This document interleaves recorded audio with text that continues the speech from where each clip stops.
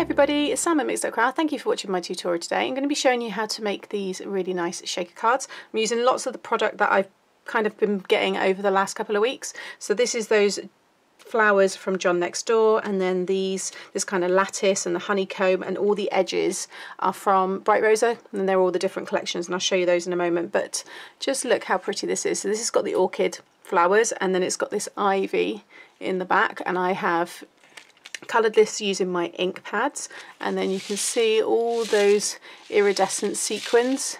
So it's quite a subtle shaker, but I think it looks really nice. And then inside you've got Thinking of You, which is just kind of set to the left there, so that when that closes you get to see that nice border there. And then Sending Hugs and Happy Thoughts. Okay, so that one is a Thinking of You card. And then this one is a birthday card, so I've gone really bright with this one, and this is using a different one, different set. So this has got this side, this edge here, and then the honeycomb, and again you can see the sequins, and this time I've done the flower at the bottom. This is the Christmas rose, really lovely flower, I like that one. And again I've used the ivy, but this time I've just cut it directly from coloured cardstock, whereas that one was from white, and then I've coloured it that green colour, and it's got a kind of real nice kind of blend. You can see it's slightly lighter at the ends and stuff. And then I've just used one of my happy birthdays there. I need to do my sentiment inside, but okay, so first of all, these are the 3 edge builder dies, sorry. So it is this is the lace edge builder. You've got the honeycomb, and there's that one that I used there. You also get the frame, and you get 2 other borders. That's the one we're going to use today. And then this one, you get these lovely kind of curved wavy ones there. Again, all of them, you get the frame for the actual kind of, you know, lace, whatever it is you're using. And then that's the one that I used for that card. So that's those. Everything will be linked as always. And then this is the one I'm going to use today, which is the geometric edge. I have cut it before. I've done a quick card using this one, and it's really nice, and you would have seen me use that border before, but this time I'm going to use this lovely scalloped edge. I think that's going to look really pretty. So that's the background dies that I'm using. These are how these ones look. So they all come in a plate. So if you haven't seen these from my What Did I Get video, that's the orchid. So that one will give you this look. Really pretty. So that was just all die cut on white, and then I just distressed the inside with yellow, and I've done the little dots there. So most of that I've done myself. And then that's the poppy one today. These are the stamp sets. It's those 2 Dovecraft ones. So this is the occasions, and that's the essentials. Again, I know lots of you do have those. That's the winter rose. So that's that one there, and that gives you that. Now I am still waiting for my Pomeranian foam, so the flower forming foam to make these flowers, because that is made out of foam in the picture, and that's what I want to create, but it still looks really nice with the cardstock. So that's that one. And then the one that I said I would use all the time, and I'm going to be using this on my 3D projects, is this one. This is they call it the Ivy Die Plate, and it's this one here. Now I've already gone through this one in my die machine, and I've cut another one of these, so you can see what you get. So you get lots of little individual ones, but you also get 2 large pieces. Let's pop that one out. So you get 2 this size. Okay, and then you get 1, 2, 3, 4, 5, 6 individual ones, so you can layer it up. So I've just gone and cut them out, and that's how the plate looks for that one. And then finally here is the one for the poppy. So this is the bluesy poppy, and I've got one here to distress with you guys, and then I've already done those ones, and we're going to put that together. So I'm going to have 3 on this one. I'm going to make it quite full. So pop all that to one side, and we can start working with this product here. So I have this piece of scrap paper that I've been doing all of my inking on, and I've got this piece here, and all I've done is I've got, this is Cherry Cobbler. This is Stampin' Up. I just wanted a darker red than the red of this. Now you can use black. They've used black in the picture there, but it was a bit too dark for me. I wanted it dark but not as dark, so by just using that deeper red, I quite like that one. And then just working in that same area, because you actually lift colour off from there, so you don't have to really use your ink on your pad too much. And just, as I say, just kissing the very edges, so I'm not going into the centre at all, and just making the edge there darker. Now you can also ink up the ivy, but I'm going to leave that plain for today. Then I've got my little foam mat here. This is just using the foam that came with my stamping platform, my Tim Holtz one, and that was the black foam as well that was in there. And I've just made, not the foam that you use because you don't need that because you flip the lid, this is just some foam that was also in there. I just made this little piece and it works perfectly. You can buy proper flower shaping mats, but this has worked fine for me, and I've got a pink one somewhere as well. So this is what I'm going to do, is I want to achieve this shape here. Now you don't have to do this, but I do think there's something quite special about just, even if you just use your finger and your thumb, if you don't have any tools, just roll it. Do something just to lift it up a little bit, and it does just bring them to life that little bit more. But I'm just using the thicker end here. A lot of people have got the flower making, like Bulgarian kind of tools that you can use, the stylus, but I just like this one. I like it when the paper goes nice and shiny. And you want to get all of the creases because they almost start to look like the veins on the leaves. And then once you ink up again, if you want to, some people do this first and then ink, but I do it this way around. Ink it first and then form it, and then you can always add some more ink if you want to. Okay, and then I'm going to shape these a little bit as well. Just take that centre out there. And again with these, I just roll it over the top.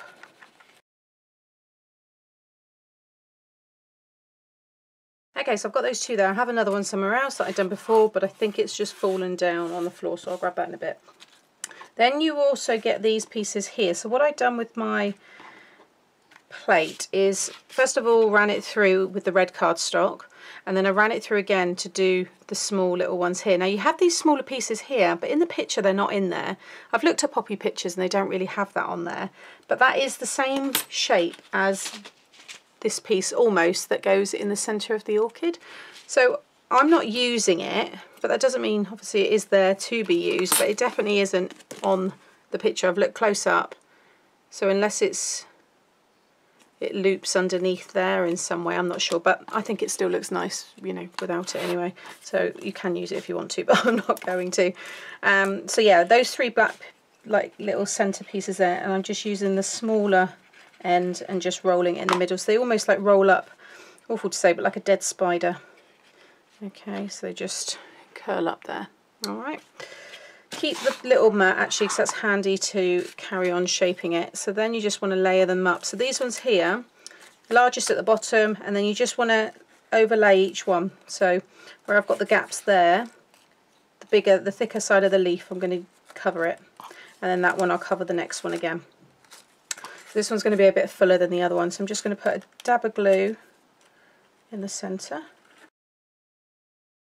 And then if you push down, they start to like curve in on each other, which is what you want. Okay, and then these here I'm going to layer up separately, and again you just want to overlap them so each one is offset from the other as you overlap them. They're a little bit fiddly, doesn't matter if you're not spot on with these tiny ones, but I find it easier to do them separate to the main flower, and then just put some glue on the bottom and then pop that in the centre, and there you have your poppy. And now you can go and shape it even more. So that's still drying a little bit, but you could kind of fold those out a little bit like that. Okay, just play around with it. It's entirely up to you however you want them to be. I'll play with them a bit more once I stick them to the card. So now that's those already. Okay, so now I want to start shaping the card. Now, because I'm using a 5x7, I will have to put this through my bigger die cutting machine, my A4, because it needs to run through that way, and my Big Shot is only 6 inches. So if you do make this and you only have a smaller machine, then you want to make your card so it's a 6x6 or a 4x6, something that you'll be able to easily put through a smaller die machine, because this will work on any size card up to, I think this is 8 inches. Yeah, it's meant for an up to an 8 inch. So there's my card side folding. I want this to be like that. Okay, so I'm just going to run that through my machine. Okay, so that has cut nicely, and there's the side of it. Probably make it out better. There we go. Really, really nice. So even that, you know, you can just have it, and you could also still have that now as a top folding card. So I'm just going to re-burnish that because it flattened a little in my machine. Okay, so next I'm going to use this mirrored cardstock this time because I haven't used a mirrored. Yeah, I've used a little bit of glitter, but that's about it. So I'm not using the frame, so this will cut into the cardstock, and then I'm going to make my own frame because this frame is bigger than this card. So what I'm going to do is try and create a bit of a frame. Actually no, I'm going to end up cutting this down. So all I'm going to do right now is just cut this down a little bit. Okay, like so. Now, because this is mirrored cardstock, I'm going to put a sheet of copy paper over the top and then run it through my machine, because just in case any of the little kind of markings you have on your plates, they can always mark the mirrored card. So I'm just going to run that one through. That's beautifully. And that's even on my old Big Shot. But look, I've got a couple of little ones just in the centre. There we go. How lovely is that? Look at that against this. It looks so nice. So yeah, there's all the bits. So it's not too messy because now you can just knock them all out in your bin. Okay, so we'll go to that in a sec. While I've got this still out, what I'm going to do is have it inside my card. It's a little bit marked, this one, but I'm going to put white cardstock over the top anyway. So let's find a straight edge. That's really got scratched up. Okay, this piece is, I've changed my mind. I'm just going to have it on the edge.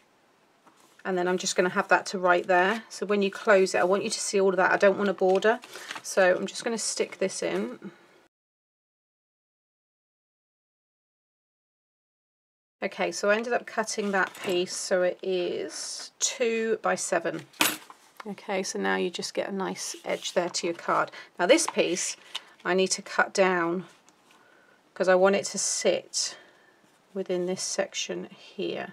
So let me just cut it down and I'll tell you the size.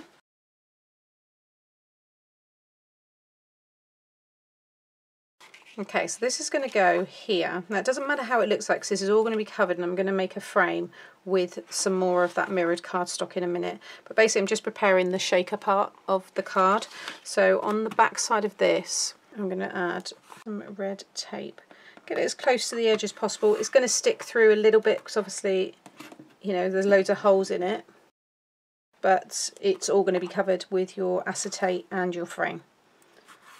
So this is a little bit long-winded. It's more as a, you know, inspiration, this video, because again, I'm just showing you a way to really decorate and use what you've got to make a nice card.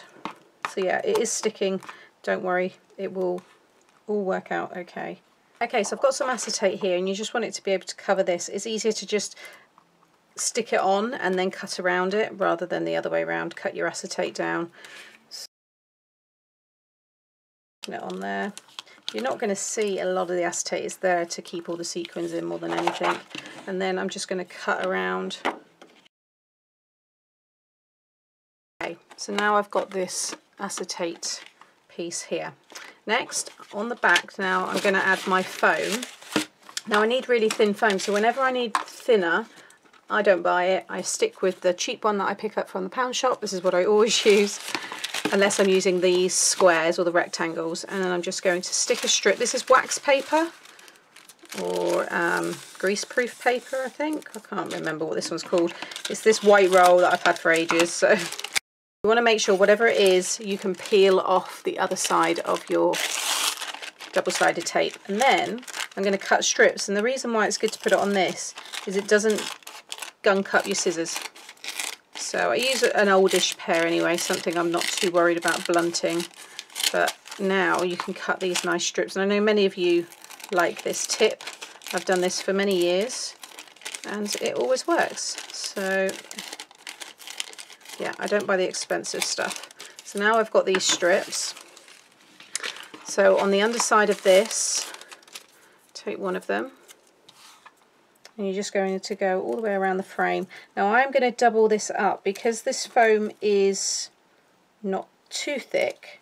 The sequins I'm using are quite, I guess, dimensional. So I want to have 2 layers. So I'm just going to do this layer first on all 4 sides. Okay, so that's one layer, and then I'm going to peel that off.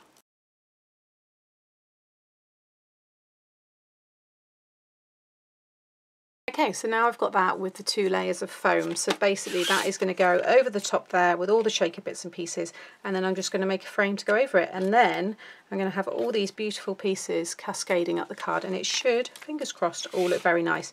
So the sequins that I'm going to pop in here, I don't have any red, but I think I want to stick with just that nice, it's kind of like a white, I mixed this up, it was white and like iridescent sequins, but there's a few purple, like dark purple little bits in there, so I have to pick them out. But I'm just going to run a little line, put quite a few in because it is deep, so I'm just going to push them in and just make sure, I always do a test first before you take your backing off, that you can stick it down okay, like so. So now I'm just going to take the backing off here. If you want to also go around the sides with some of the anti-static powder just to remove any stickiness so the sequins don't stick, I'm not going to bother for this one because they're the same colour. You can't see them that much. If it was a darker sequin then I probably would, but because these are light anyway against the white background, I'm not too worried. So I'm just going to very carefully, I don't think I gave the final size of this piece, so it's a piece of, you want to do 3.5 by 6 3/4. Okay, so make sure that's all stuck, and then give it a good shake, and you can see them. I mean, you can hardly see them at all, they are there. You get a really nice, there you go, you just get a nice kind of glisten, and again it's just that kind of interactive part of it that looks really nice. But yeah, when they settle they do look lovely. Okay, so yeah, I'm now going to put a frame around mine, so I'm going to cut a piece of mirrored cardstock again to 3.5 by 6 3/4. Okay, so I've cut it down, I've got my knife and my ruler, but I just want to check that I don't have a rectangle die that might get a nice frame. This one is so big it doesn't fit in my normal plastic wallet, so I kind of keep them like that. I'm worried I'm going to damage it actually. Need to get some bigger ones, but I just have a little look, maybe that one, because I don't want the frame too thick. I don't think these are going to be long enough. Yeah, no, they're not going to. Well, saying that though, I could go up. You want to make sure your frame is going to cover your foam. Okay, so that one might work actually. You know what, I'm going to do it because the bottom is going to be covered by a lot of this anyway. But what I would have said if not, okay, I just with my ruler pop it down about, I don't know, 1/2 inch in, and come down 1/2 inch and then start cutting, and just cut a rectangle out within, so you've got a 1/2 inch kind of border. Like I said, anything that's going to cover that. But I'm going to run this through my die machine. So again, I'm just showing you the process really. Most of this I always do off camera, but I just want to show you how I kind of think things out. So I'm just going to run that through again, because there's going to be this area here which I can reuse. I'll put some copy paper down and then you won't get anything kind of like markings and things. It's quite thin on the sides, but oh, actually I think I can get away with it. By the time I've got all this going on top, I don't think you're really going to see it. It needs to come down a little bit there. In fact, it's a little bit tall, so I do need to take a little bit off the bottom. But I think it's going to look really nice. No, I'm going to stick with it. Sod it, let's go for it. Okay, and then with this piece here, I'm just going to grab some more red tape and just go along. This is the 1/8 of an inch tape, so it's perfect for these, you know, kind of projects where you've got little thin strips like that. It fits in there perfectly. So I'm just going to run this around the edges.